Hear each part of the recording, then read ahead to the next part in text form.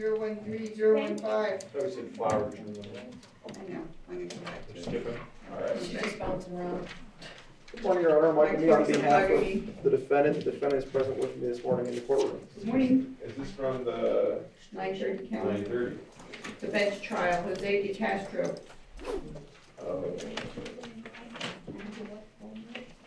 The officer present. No, Your Honor. We filed a motion to continue. Forget Oh, that. I see it. No motion. Put Ms. Jefferson filed a motion. She put Mr. Mee on notice of this on November 29th. So we're asking to reset the trial based on the motion we filed. Did you receive a copy of the motion?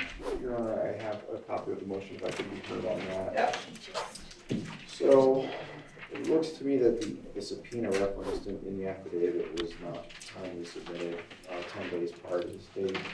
Beyond that, Your Honor, all the information in the affidavit is that the officer is currently on leave under the Family Medical Leave Act, but there's no information about whether he's in this jurisdiction, out of this jurisdiction, if this is a medical issue. For the witness to be absent for the purposes of Hill, there either has to be an absence from the jurisdiction or a medical issue. Now, this might imply one of those situations exists, but I have no information one way or the other to confirm if that's the case. Just because he's on leave, he could be on leave within this jurisdiction and able to appear. So there's not enough information in the affidavit to grant the motion to continue.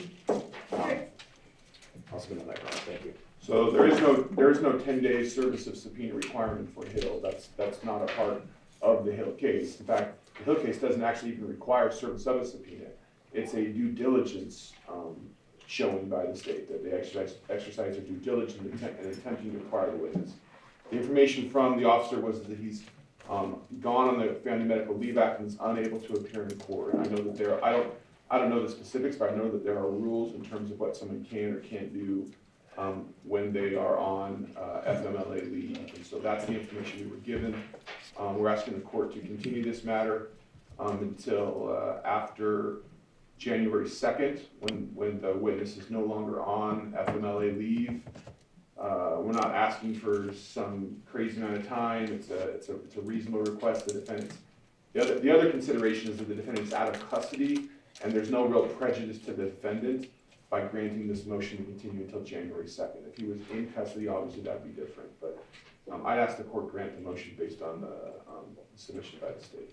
I was not here on November 30th, but the minutes say that the state represented that they will be filing a whole motion to continue the bench trial as the lead officer is unavailable. So I think you are aware of that on November 30th. I was aware of that. The motion had not been filed Sure. at that time, but it was discussed at that hearing. Yes, Your Honor. So it was actually filed that morning, later in the morning. So the state has met their burden under the Hill case. I will grant the motion to continue. I will set it on the date in January after which the officer is available. And I'm happy to set it at the convenience of both parties. Your Honor, if it is going to be January, my availability later in the month would be better. Later in the month would be better? More towards the end of January? Yes, Your Honor.